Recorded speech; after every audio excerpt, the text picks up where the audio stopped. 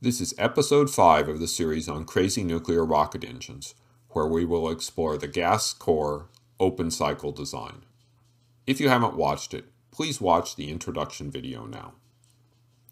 Rather than spending engineering effort trying to keep our reactor core cool, let's let it get as hot as it wants. Conceptually, this is fairly simple. You have something like a combustion chamber that you inject uranium hexafluoride into, and it starts fissioning and creates a uranium plasma. This may reach temperatures of 50,000 Kelvin. That is not a misprint.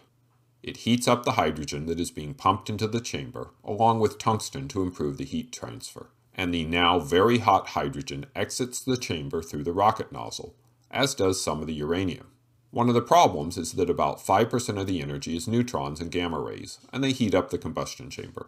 That can be cooled with hydrogen, but it limits your power, and therefore your specific impulse to about 2,000 to 3,000. If you want higher specific impulse, you need a radiator system to pull the heat out of the chamber. That will get you an ISP of 7,000 to 10,000. There is a small matter of radiation. The core in a solid core nuclear rocket emits radiation in all directions, but it is possible to use a shadow shield to absorb most of the radiation, and anything in the shadow, such as the crew compartment, receives much less radiation.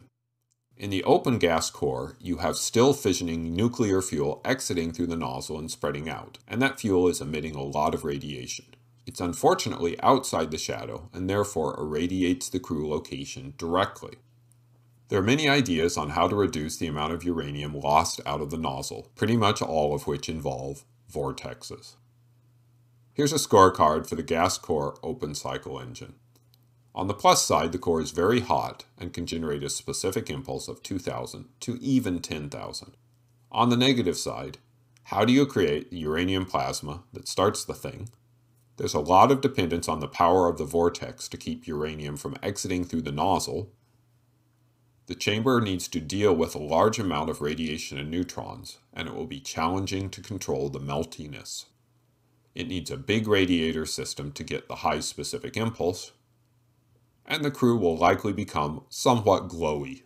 It gets a solid 8 on the craziness score. If you enjoyed this video, please invest in Global Nuclear Fuel, LLC.